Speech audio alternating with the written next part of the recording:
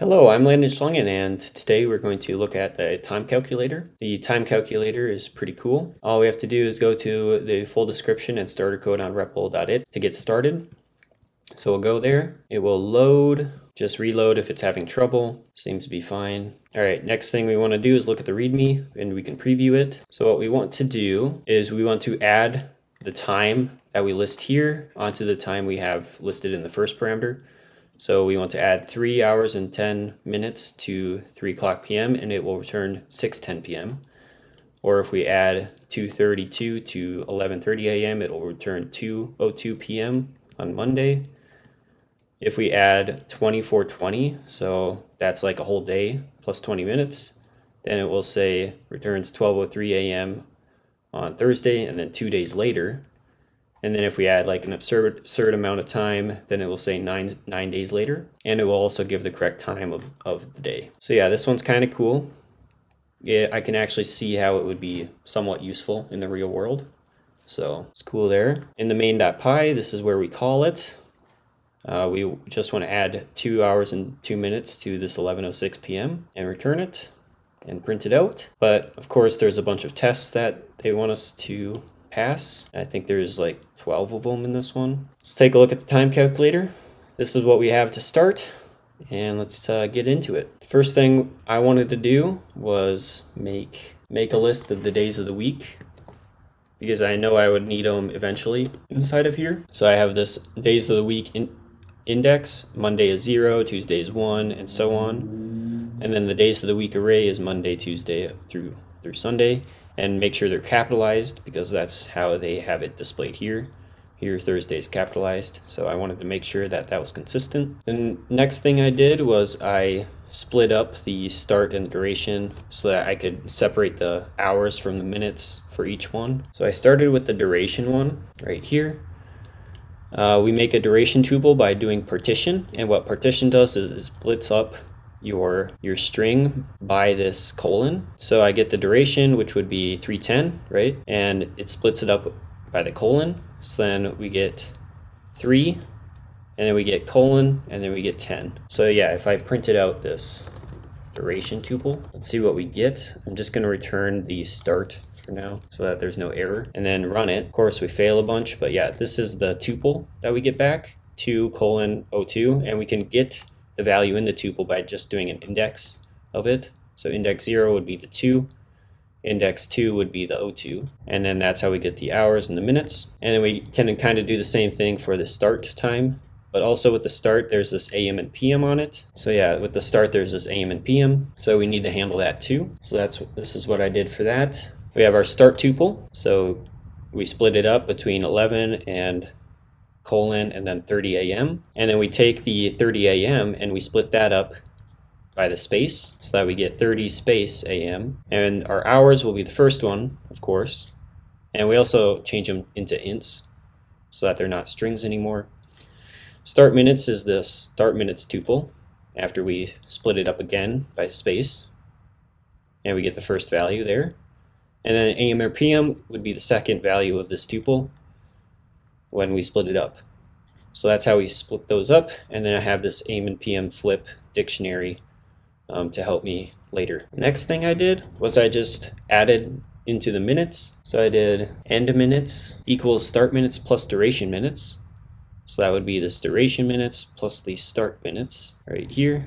So I add those up and that becomes the end minutes. And then what I did was I said, if our end minutes are greater than 60, then we have to add an extra hour to our time.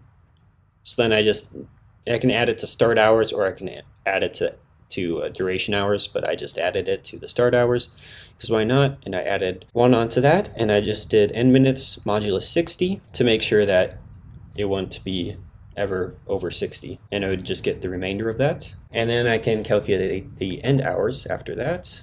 After the if statement, I can say end hours equals the start hours plus the duration hours, and then modulus 12 on there to make sure it doesn't go past 12 or over 12. It can be 0, which is a problem, but I fixed that later on. I could probably actually just make it 13, possibly. I'll do it a different way. So yeah, this is how I fix this. So I say my end minutes. I'll ignore this for now. our end minutes are going to equal our end minutes if our end minutes are greater than 9. So this is kind of like the ternary operator in JavaScript, except it's Pythonized.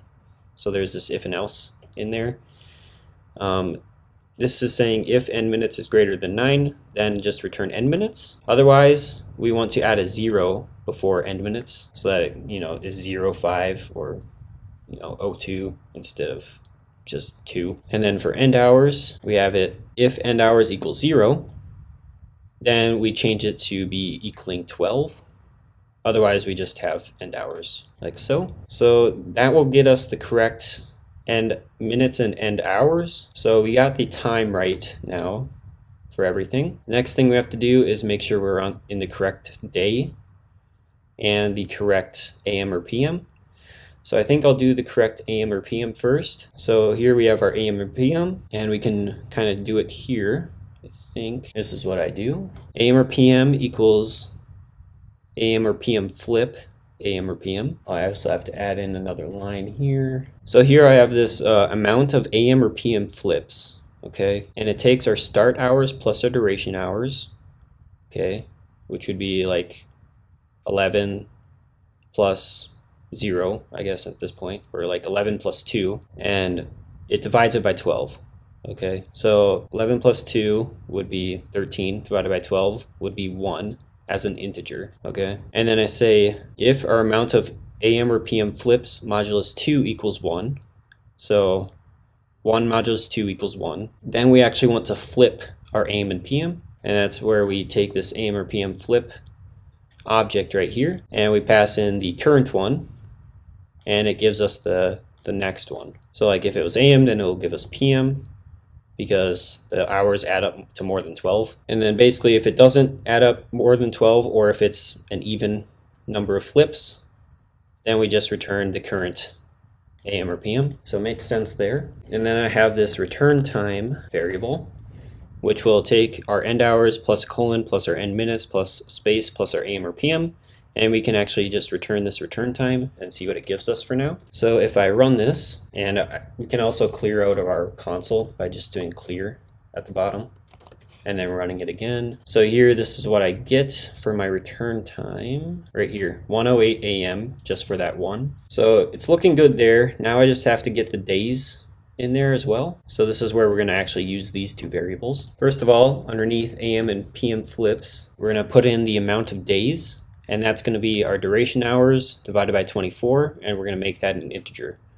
So if it's not greater than 24, then it will just be 0. If it is 24, then it will be 1 whole day. And then we can uncomment this, and then we can say if AM or PM equals PM, and the start hours plus duration hours, if the start hours plus the duration hours modulus 12 is greater than or equal to 12, then we want to add on to our amount of days of +1. So this basically handles the case of this right here, where we're only given 3 hours and 30 minutes, which obviously isn't a whole day. But since the time is already 10:10, so our start hours plus our duration hours is greater than or equal to 12, right? Then we actually need to add in another day, and it's PM as well. If it was AM and it was greater than 12, then we won't have to add another day.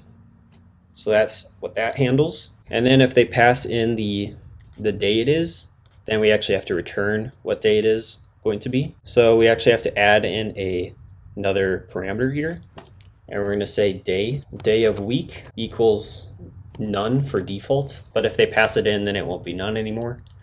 Or we're actually just going to say false, actually, just so that I can say if there's a day of week, then we can do it. So I'm going to do that underneath return time. So we're going to say if we have a day of the week, and we want to make it lowercase, so we do that with .lower. And then our index that we need is our days of the week index, day of the week. So we pass in the day of the week to this dictionary here, and it will give us the index of that day.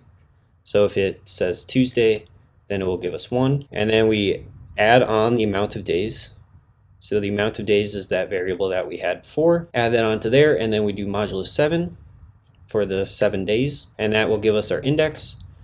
And then we just get our days of the week array, and we pass in the index, and we get the new day that we need. So let's say it's Tuesday, and our day of the week is Tuesday, and our amount of days is actually going to be 2. Then we add on to Tuesday plus 2. So Tuesday is index of 1. So then we do 1 plus 2 is 3. And we go 0, 1, 2, 3, and we get Thursday, which would be correct. And we say 2 days later. So then we say return time plus equals, and then plus the new day. And then to get this 2 days later, that's coming up here. We say if our amount of days equals 1, then we want to just say next day.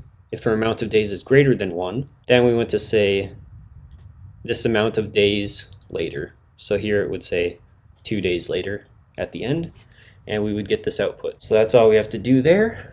And we can run it and see what we get. Run it, and it says ran 12 tests, and okay. So we can also get rid of this print statement, wherever that is. Yeah. And instead, I guess we could just print our return time. But actually what I did was I added some tests. So inside of main.py, you can just add in some tests that you want to do. So here I add in a ton of numbers, or a ton of hours. See what that gives us. So right there, it says 6:18 a.m., 20 days later, and it passes all the tests. So yeah, pretty cool logic as well. Got some cool Python ternary operators in there, which I was pretty proud of. Did this partition thing to split up all of the different bits of information that we needed, and then did a bunch of different logic to make this thing work. And it's not too long, I hope. I hope it was pretty easy to follow too. And thank you for watching. Comment, like down below, subscribe if you have the chance, and I will see you next time. See ya.